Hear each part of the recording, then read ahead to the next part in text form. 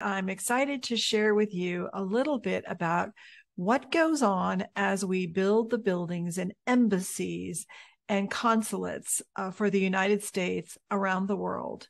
And I am so excited to have our guest today. And it is Tracy Thomas, who is the Managing Director for Construction, Facilities, and Security Management for the Bureau of Overseas Building Operations for the U.S. State Department, also known as OBO.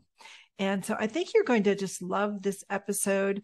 Tracy has a wide experience of working on many, many different facilities all around the world.